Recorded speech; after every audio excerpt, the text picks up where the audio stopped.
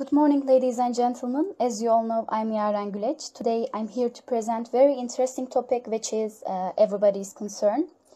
All of us have played video games in some period of our lives. Some of us are still playing because this is an addiction for them.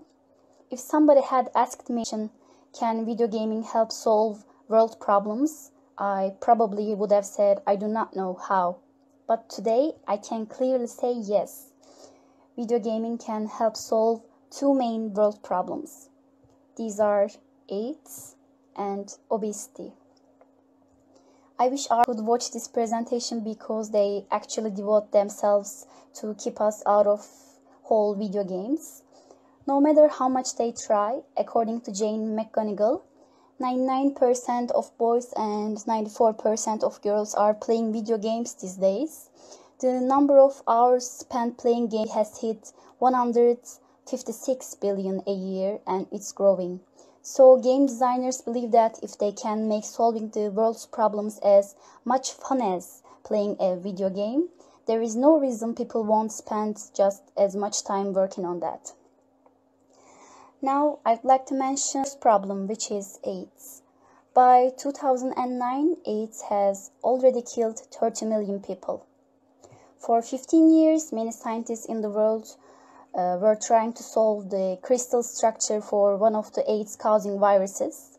For 15 years, but they could not solve it. Luckily, the University of Washington's Center for Game Science created Foldit, an online puzzle video game about protein folding.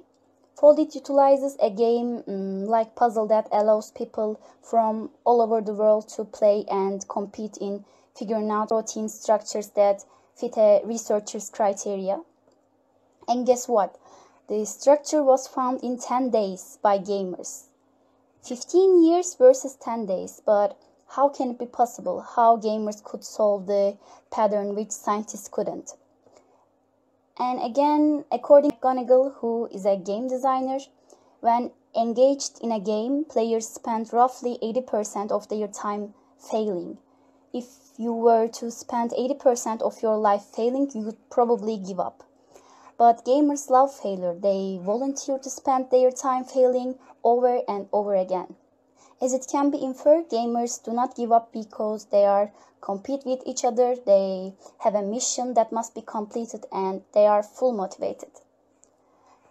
Second problem that video games help solve is obesity.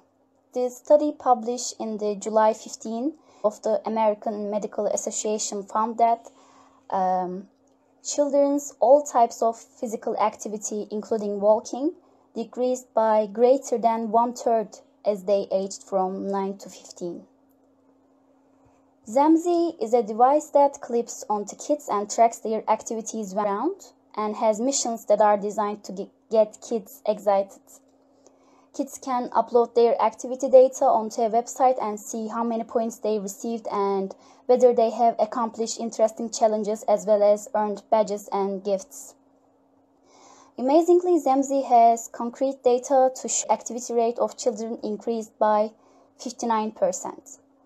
What we are seeing here is a complete shift from things we should do to things we want to do.